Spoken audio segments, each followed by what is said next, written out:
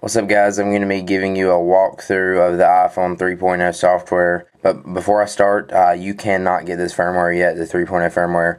I know a lot of downloads have been popping up, but do not download them, because if you install them on your phone or upgrade or restore to it, you are not going to be able to unlock your phone. You have to have a developer account, a paid one, $99 to activate your phone. And I know people are still going to leave comments asking about it. Let's go ahead and get started. First off, let's go ahead and look at the texting app. As you see, the icon changed now, and it's now called messaging.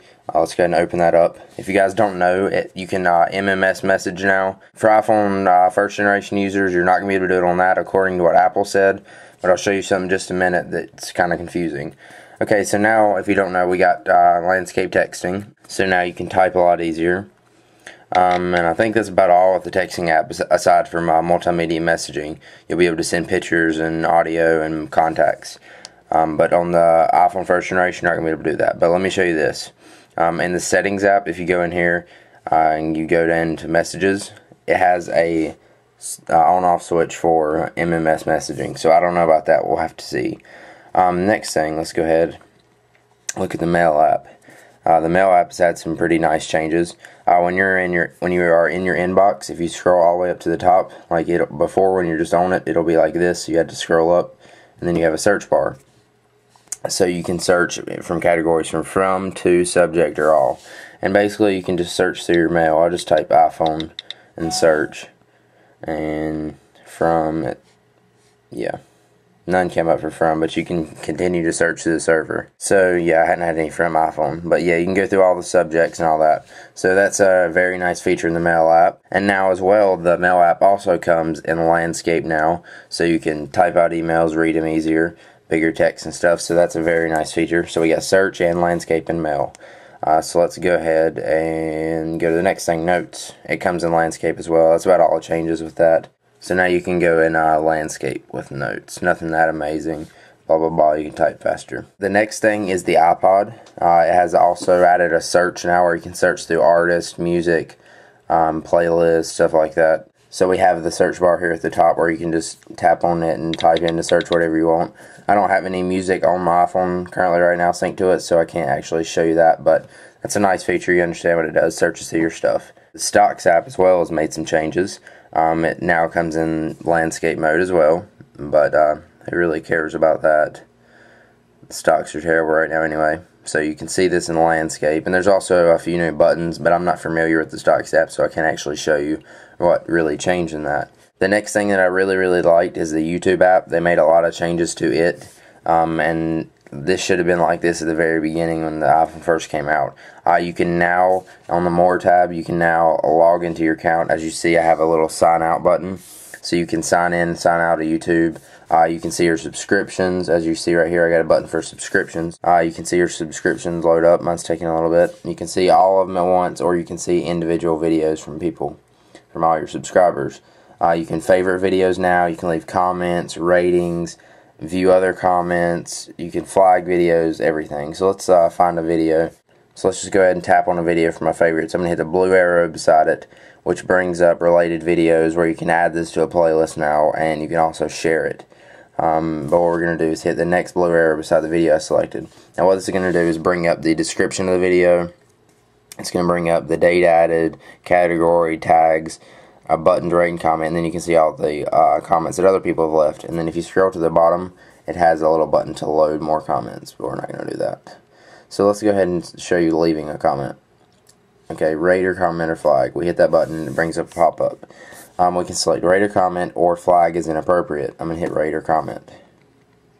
And that'll take just a second to load up. And as you see, up here at the top we have where we can rate up to 5 stars, which I will do. And then you can leave a comment. Type whatever you want and hit send. So the YouTube app has made some awesome updates. They've added a few new buttons such as the subscription button, the favorites button. Yeah, and you can also still edit the buttons around, like dragging them and stuff like that.